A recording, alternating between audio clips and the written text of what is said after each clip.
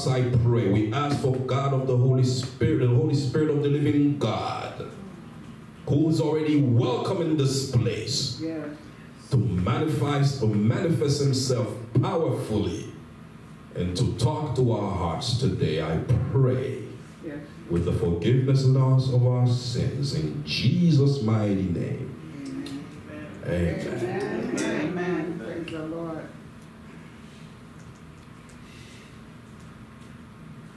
The title of our sermon today is Unfinished Business. I don't know about you, but if you've lived long enough and you've experienced or been in this spiritual life long enough, you know that there are times, and I want to take some time to greet our brothers and sisters watching online. I'm sorry I forgot to do that earlier, but I greet you, and I'm very happy to connect with you as you are the only one who can see me, and I cannot see you, but nonetheless, I certainly I'm happy to be with you and to connect with you. Now, going back to our purpose here, if you have been walking this Christian walk long enough, you know that there are things sometimes that transpire into your life that you thought was done with. That's true. You thought it was done. As a matter of fact, you may have received confirmation from the Lord that this may have been done with. That is, you were facing or you're going uphill to a mountain, and God came through for you, and after he comes through for you, you go on your merry way, you thanking and praise him for how he comes through for you. You even go before the saints and testify what God has done for you, to find out a few months later what you thought was done with is actually still around. Oh, man. I'm speaking to you today from a place of a personal thing. Stuff that you thought was done, business that you thought was taken care of, because God intervened mightily in this situation. But yet, a few weeks, a few months, maybe a year, a couple of years later, you find yourself facing that giant again. Have mercy. In your mind, you thought the giant was defeated. In your mind, everything was good. He may have been a disease. He may have been cancer. It may have been a situation or anything else. But you find yourself pretty much almost back in the same place that you thought you were out of. Mercy. So you can connect today to the story in Exodus chapter 14, and we find ourselves now talking about the children of Israel after God has ordained and opened the way for them to finally leave Egypt after 400 and so years. In front of the people of God now there was a bright future. In front of the people of God now there was to be progress. As a matter of God, what God did for them in Egypt is what I will call the term theology of liberation. Because God liberated them out of Egypt. God came there with a mighty hand. God came there with a strong hand. And as he came there, we saw in the book of Exodus all the way to chapter 13 that God completely dismantled the system in Egypt in order to deliver his people. And I say he dismantled the system in Egypt because the system in Egypt was based on the slavery of God's people. So in order to take them out of that slavery, he had pretty much to dismantle the system and bring them out of Egypt. Amen. As there was a bright future and a new beginning starting for the people of God. Things, I believe, were looking brighter. They didn't have to worry about waking in every day with the sound of whooping in their back. They didn't have to worry about how they were going to worship. They didn't have to worry about many of things that they used to worry about of Egypt, because this was the beginning of a bright future. Amen. Things were looking bright.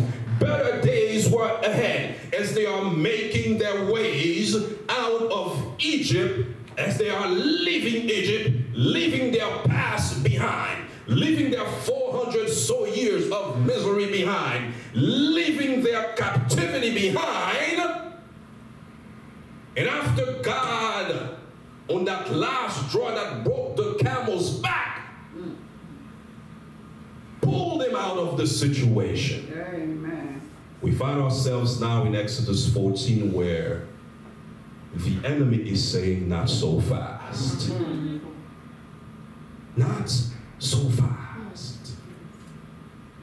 Let me remind you that Egypt, still to this day, is a very focus point for people who practice occult sciences. People who are into the occults, that is, people who are the mystical arts of Egypt. Egypt still plays a crucial role today in this particular world. That is, people who are in the witchcraft or people who are in this demonic system, they still refer to Egypt, they still recognize Egypt as a centerpiece. Mercy. So here we have now God's people walking out of Egypt, leaving Egypt, leaving the world behind, and yet we find ourselves in a situation where Pharaoh's saying, not so fast. Not so fast. You've been with me for 400 years, not so fast.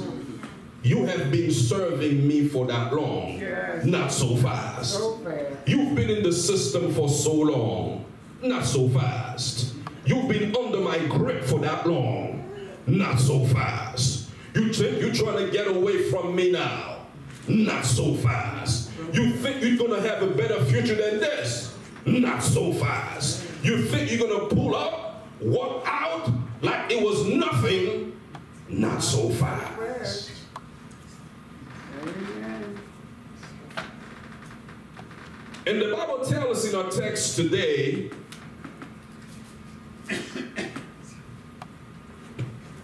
as the people of God are leaving Egypt, it seems for some reason that their past is not willing to let go of them. Their past is not willing to loosen its grip. But also I must tell you, the one who was taking them out of Egypt knew what he was doing. The one who orchestrated their deliverance, the one who went ahead and selected a man to lead him, the one who trained this man for 40 years in the desert, had a plan in place from the beginning and knew exactly what he's doing. That's right. So the man or the person or the being who came through for them in Egypt had a plan for a brighter future. And I'm excited to tell you there was going to be anything, there was not going to be a single thing to stand between God and what he wanted to do for his people. Amen. Amen. So the Bible tells us that in chapter 13, something really interesting to set up this text. The Bible tells me as the people are leaving Egypt, as God is leading them out of Egypt, God did something very particular. And I must dare say, it would seem to me that it is God who set him up.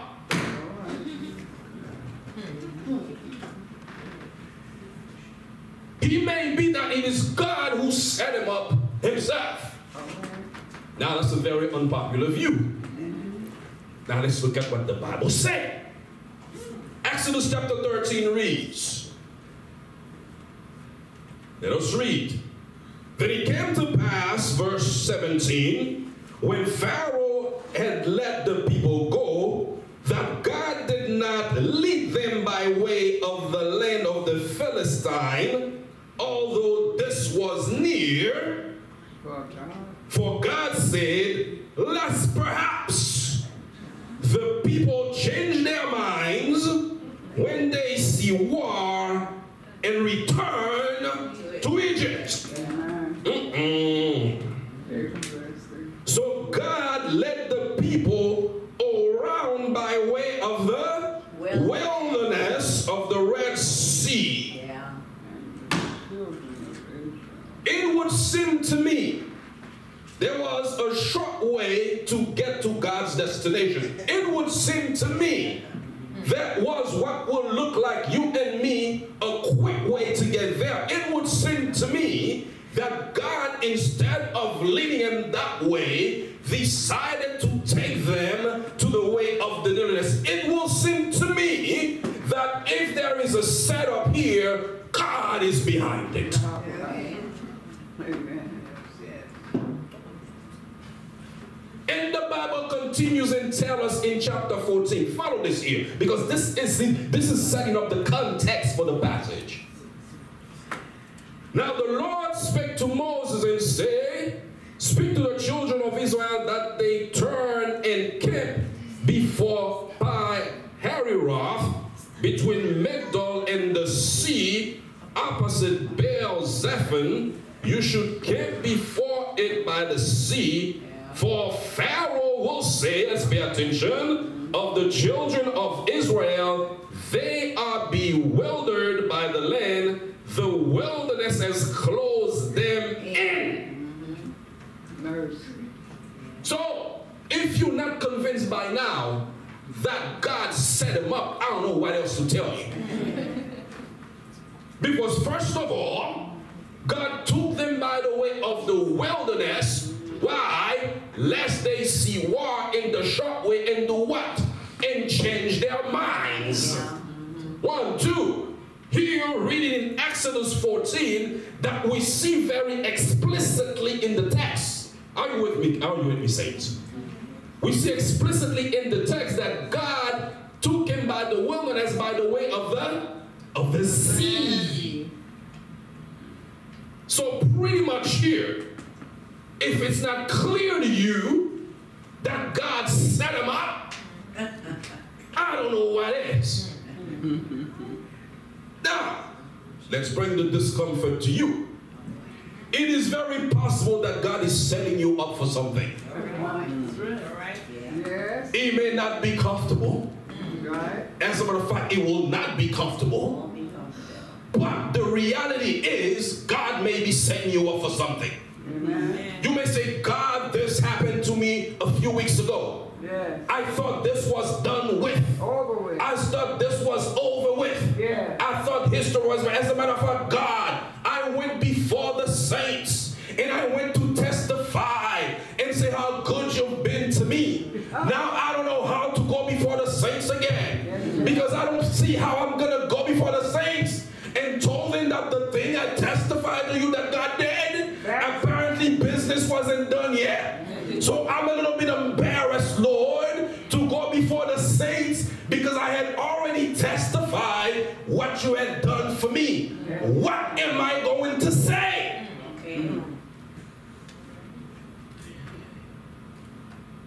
I had already testified.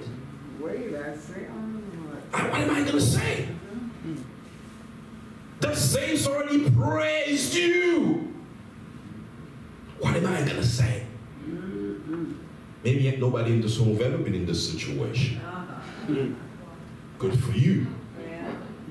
I am. Yeah. mercy, Good mercy. for you. I have. Me too. And I repeat, good for you. I am. So after testifying to the assembly of the saints and told them something wonderful that God has done for you, and we're not talking about you guessing that it is God who did. We're talking about God intervening and showing up on the way that only God can. Oh, Amen. God. Oh, We're not talking about the Lord has opened ways, the Lord's supposed to have been acting behind the scene. Yes, the Lord can intervene and do things for you like that, but there are times it is clear, crystal clear, that it is God That's who right. did it. That's right. So I'm talking about these kinds of testimony where you went before the saints and you testify what the Lord has done for you, and this thing you testify about is coming right back. yes. Have mercy. Right back. And let's be real. You're like, I can't even go tell that to the saints. I already be testified. I may look like a phony. I don't want to mislead the saints. What am I to do? And you find yourself in a battle of your own. Amen. And you're like, God, what am I going to do? What am I going to do? So, and the interesting part I see in the story is God orchestrated it that very way. That's right, he did. If you can't accept that, that's fine with me. But I can't see it any other way. Led him out of Egypt, took the long way to the wilderness, brought him right by the sea, and he said, Pharaoh's going to come after them. If God ain't setting this up, who is?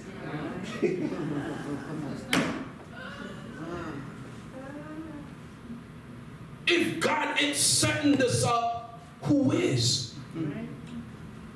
Now, if you find yourself in a situation where you're somewhat trapped like this, you already have testified to the saints, and yet the demon is back. Yet the principality is back. Yet the devil is back. And you go, oh my world. I thought I was done with this mess. Oh my goodness. And you go through a period where you ask God, what in the world is going on? I know you came through for me with your mighty hands 2 weeks ago, a month ago, 2 years ago. And what is this mess doing here? I thought I was done with it.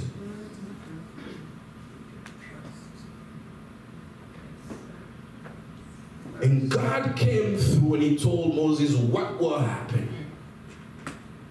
My friends, when you find yourself in these kind of entrapment or scenarios or spiritual battle, how do you move on? There is a sense of disappointment sometimes you feel inside. Let's tell the truth.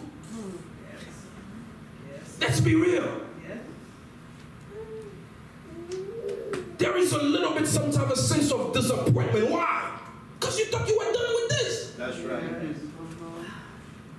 Tell me how you feel when you're dealing with something in secular affairs. For example, a bill that you paid a long time ago. In 3 years they tell you still have this bill you haven't paid. How do you feel when you get these news? And you know and you have proof you're done with this mess. Let's bring this down to the spiritual realms. We're not talking about you feeling what God has done. We're talking about what God has really showed you that he did. And you're telling me you won't feel some level of disappointment? You're not being real. That's right. You're not being real. So usually when something like that happens, first of all, there is a level of disappointment. Yes. I'm not telling you you're leaving God behind. I'm not there, no. I see you feel disappointed. Oh yeah. Let down. You feel let down. Yeah. You feel the Lord has exposed you. Yes. And even possibly exposed you to embarrassment because you don't find the strength to go before the saints to talk about that. There was a sense of, what do I do?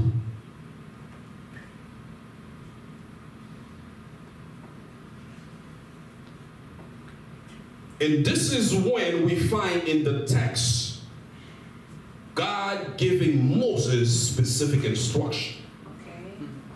As we read in the Bible, indeed Pharaoh decided to go back on his decision to go after the people of God. Pharaoh decided that we had done something that was not going to work for us. Yeah, made a mistake. We made a mistake there. We should have not let him go. But Pharaoh seemed to have forgotten forgotten that his firstborn passed away as a result of his stubbornness. Pharaoh seemed to have forgotten the 9 or 10 plagues that hit him, befleeting him to that point. So at this stage, Pharaoh says, you know what?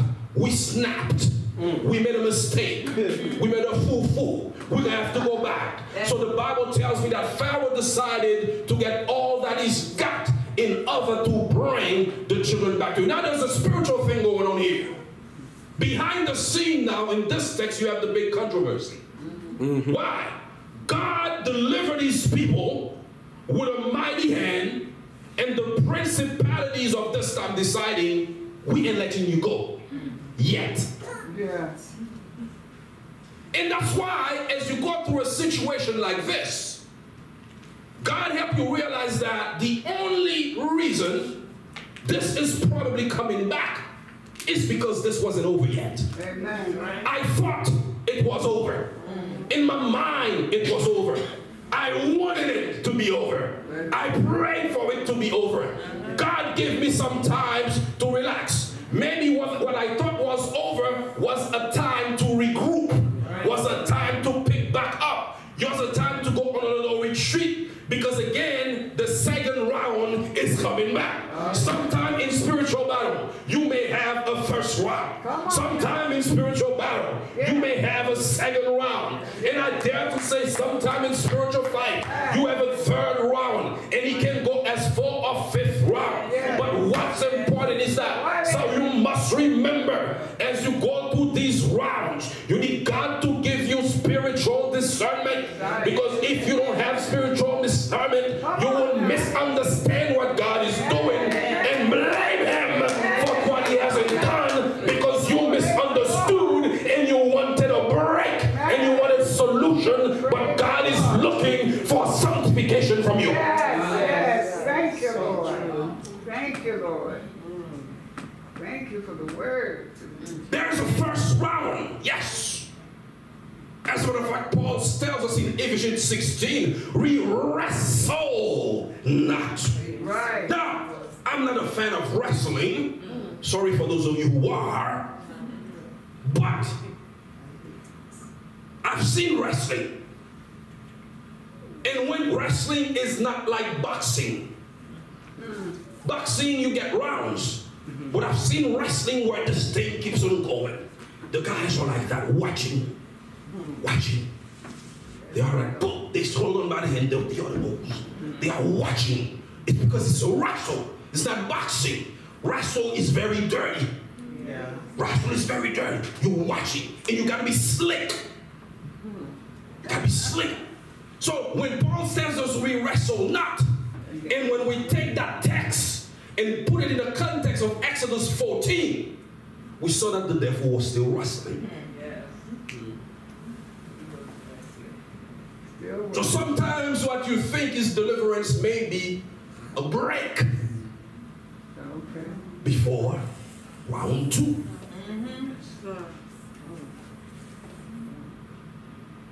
And I must tell you the truth. The Lord, what I'm sharing with you, is very personal. And I went through that stage where the Lord brought me to realize that this thing was not over yet. As a matter of fact, the deliverance is a setup for a final deliverance.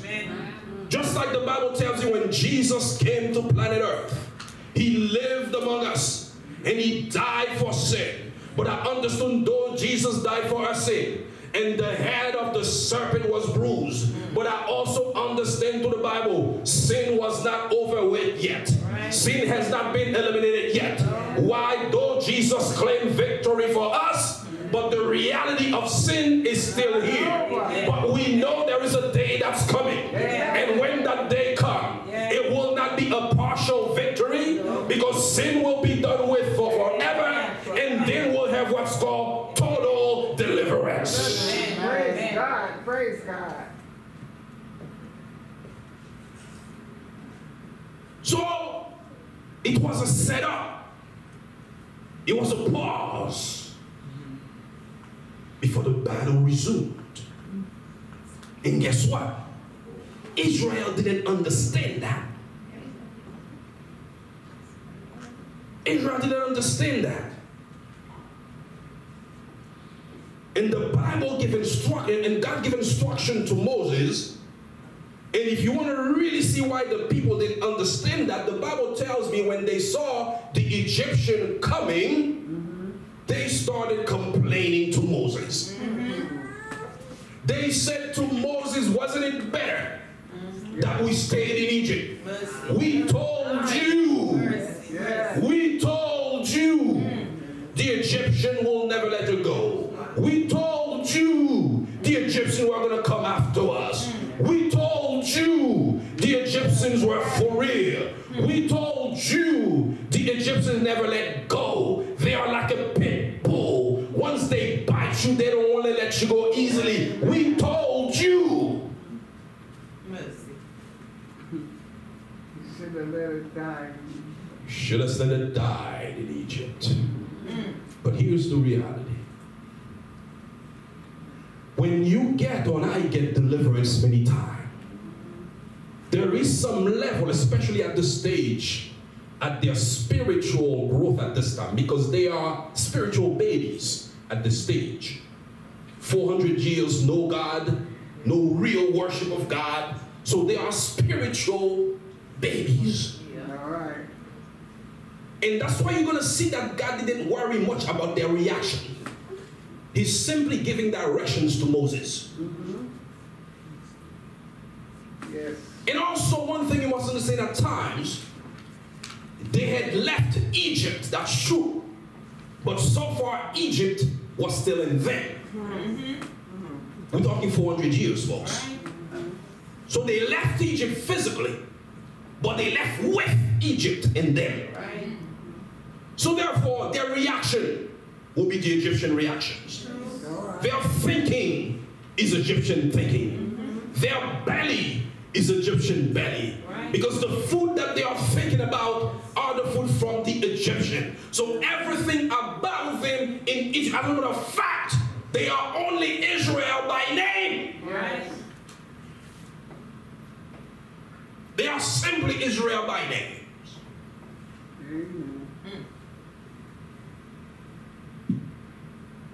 So they know that's the fear many times that many experience of leaving the past, but being scared of the future. Some folks will tell you, yes, we know what we have left, but we don't know what you're going to face. We're going to face. But one thing that you know is that you and I should never justify our past and give up on our future. Because we know our past wasn't that good. We ain't glorifying our past. We're looking forward to our future. Amen. So they're complaining, the Bible says, in Egypt, the chariots is coming after them.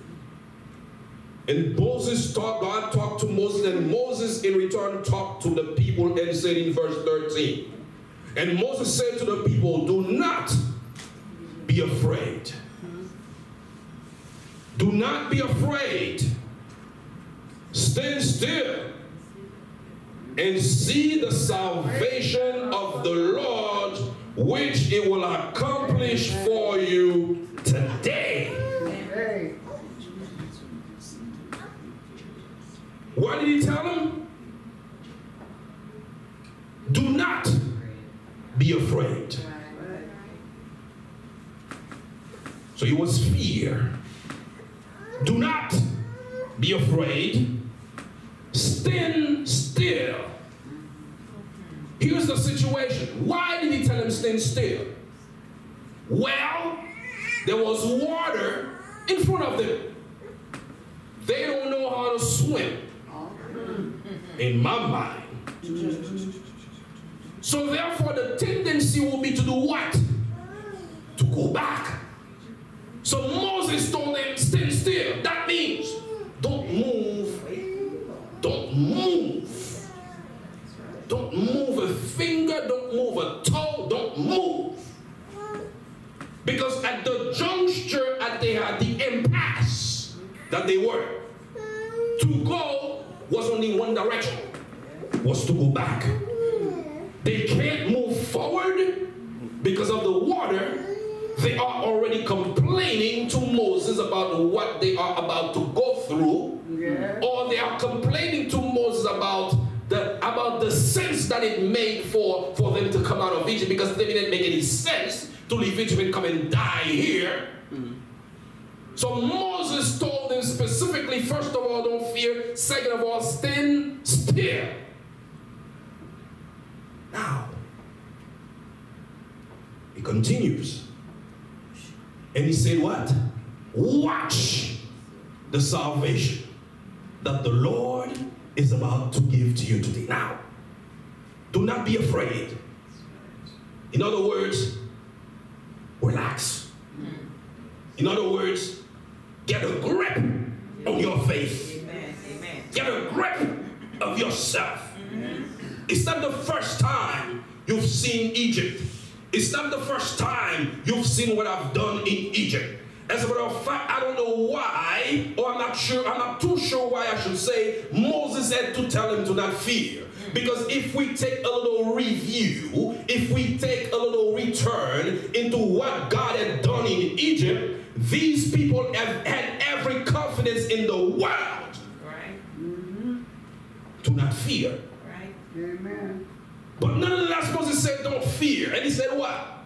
Stand still. That means don't move a finger back. Don't even think about going back. Right. 3, and watch your salvation. That is the salvation that you are getting now was the salvation that you are going to experience now, I should say, is a salvation that started on the very first day when Exodus 3 told me God heard the groaning, God heard the cries of his people in Egypt. As a result of God hearing the cries, he sets up a servant who's been putting in training for about 40 years. As the 40 years of training was done, he pulled this man out of training. He pulled this man out of his bachelor's, and he told this man, now I'm going to sign you up for the PhD. I'm going to sign you up for the master's, because you've been in isolation getting trained. Now I'm going to put you into internship. All that you've been learning in the 40 years in the desert, now you're going to learn more, but you're going to learn through practice. So as God took Moses and put him and sent them to Egypt, we saw God coming with the first plague, God coming with a second plague, God coming with a third plague, God coming with a fourth, with a fifth, with a 7, with an 8, with a 9, with a 10. That means that very God who started the salvation in Egypt, that very God was not done, but that very God is about to finish what he has started in the name of Jesus. Amen. He's about to finish. So if you find yourself in a situation similar to this, first of all, you may ask, why me? That's the wrong question. Yeah. Why not you? Okay. Why me is the wrong question. Well, why not? Aren't you a child of God? That's right. Aren't you a child of the King? Haven't you been saved by grace? Haven't Jesus died for you? Why not you? Why not?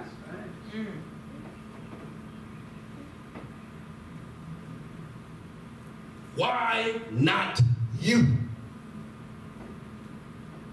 I've returned my tithe and offering. I've been faithful in coming to prayer meeting. I've been faithful in doing missionary work. I've been faithful in serving in church office. I've been faithful this. I've been faithful that. That doesn't matter, because why not you? That's right. Amen. Why not you? Why not? And why not me? So that salvation that started in Egypt wasn't quite completed yet. So Moses told them, now see the salvation that the Lord is about to give. So in fact, he went ahead and said, the Egyptians that you're seeing now, you will never see them again. And that's why business is going to finally be finished. Some of you again sitting here have some unfinished business of battles that needs to be finished.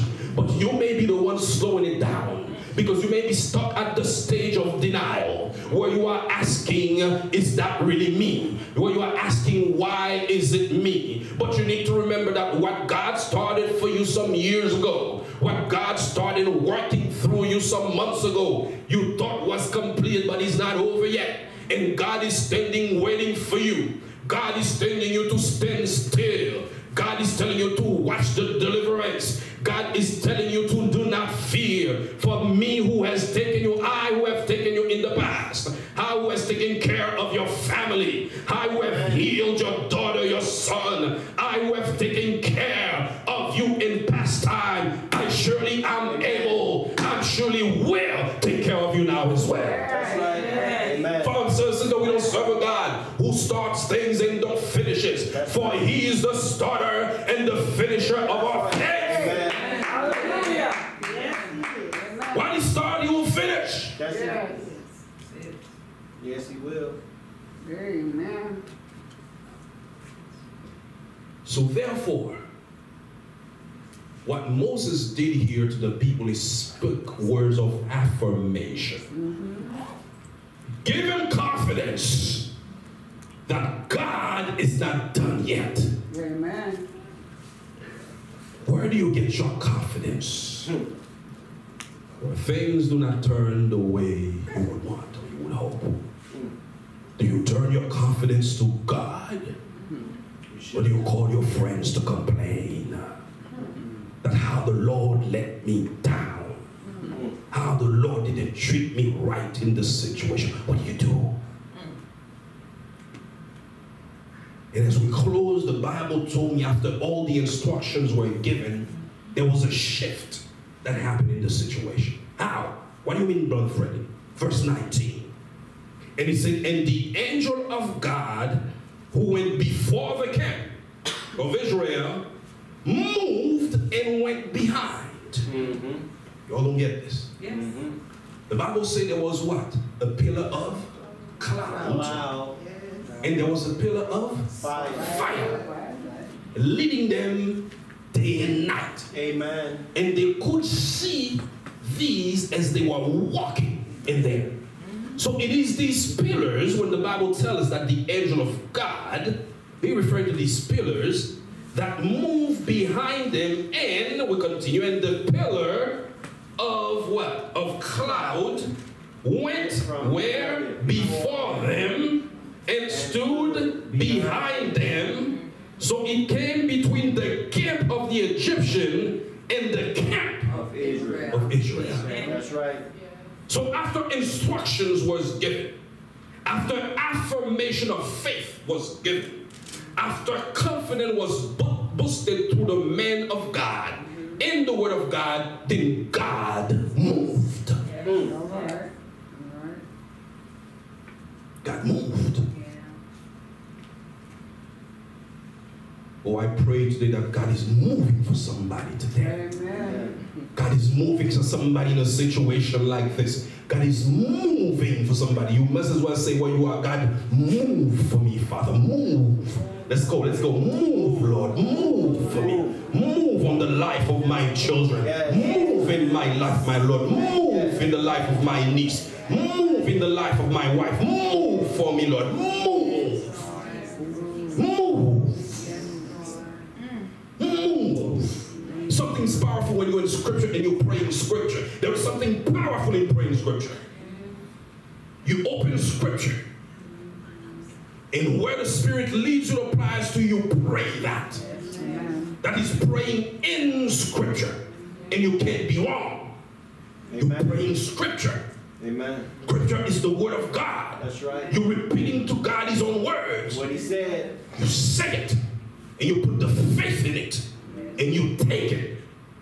So when you say, move for me, God, move for my sister, God, move for my daughters, move for my 3 children, move for my wife, Lord, move for my business, Lord, move for Brother Moncrief, Lord, who is sick, move for Brother Housing, Lord. Move. You start calling names of the people that the Lord put upon your heart, asking the Lord to move from them. And you must believe as you're doing this, something is happening in the spiritual realm where God at this time in Jesus' name may be delegating an angel to move at this time where that person may find themselves. They may feel something different or they may not feel something different, but God dispatched an angel to come to the rescue at this time, because at the time you call somebody names in prayer, you don't know why you call that name, but God impressed that name upon your mind because this person needs spiritual intervention at this time. That's right. Amen. Praise the Lord. Amen. Amen. God moved for them. That's true. And as God moved for them,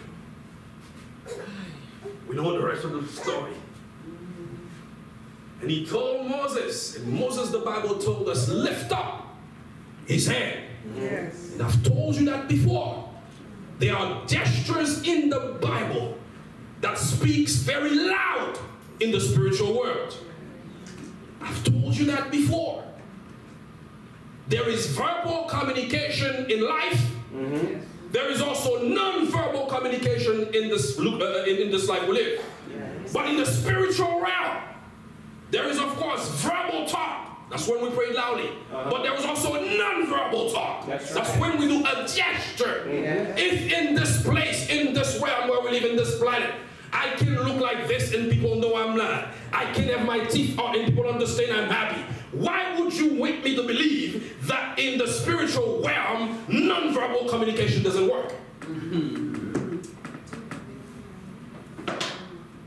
Careful.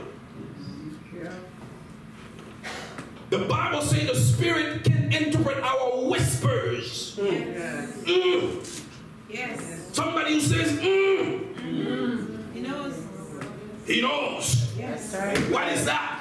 Non-verbal. That's right. Use your Bible proof now. And your tears. In your tears. That's right. There you go. So in the spiritual realm, you have non-verbal communication and you have verbal as well. Amen. So the Bible tells me Moses lifted up his hand. And the last time I was here, or the last couple that I told you with the lifting up of the hand, if you know what you're doing and you know why you are doing it. And many times my daughter or my children have been sick. I rose up a hand into the heaven and I put another hand upon them. And I asked the Lord by his grace to transfer healing virtue, to transfer other virtues, spiritual virtues from his throne to them that are sleeping. Amen. That's right. Yes.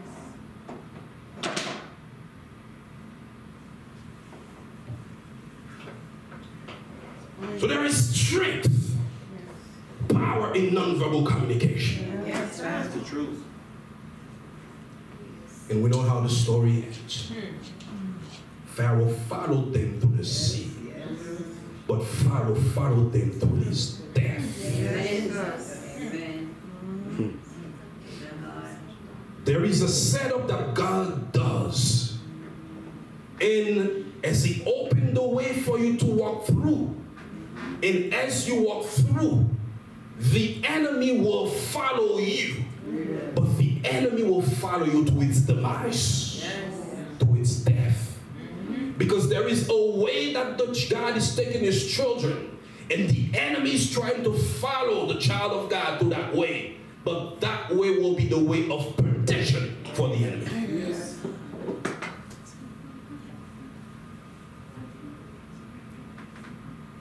So the way that the Lord is walking you now, you may say, elder or brother, the enemy is following me.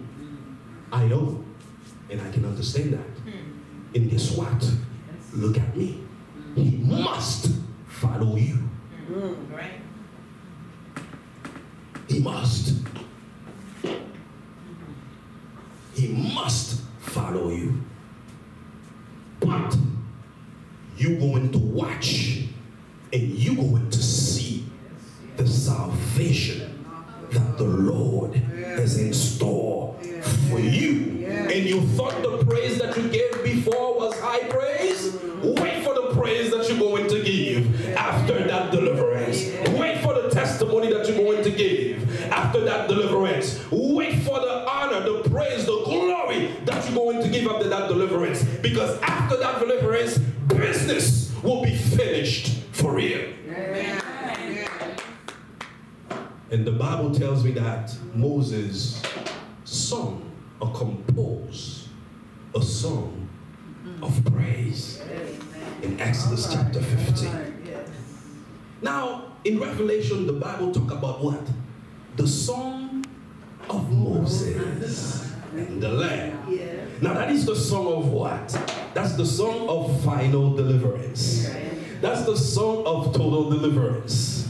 But the song that we see in Exodus 15 is not the song of total, it's not the song of the global deliverance, but it was a song of a total deliverance for that time. I pray and declare and prophecy upon your life that God gives you your song of deliverance. Accept it, that God gives you your song of deliverance. Say amen. Amen. God gives you your song of deliverance. And you take that song of deliverance. It may be a song that the Lord impresses upon your mind. It can be the song that say, oh, hail the power of Jesus' name. It can be of any other song that the Lord placed upon your heart. But God will give you your song of deliverance, because God's name must be praised. Amen. And the business which He started for you and for me, He will finish, because God is no quitter. God bless you. Amen.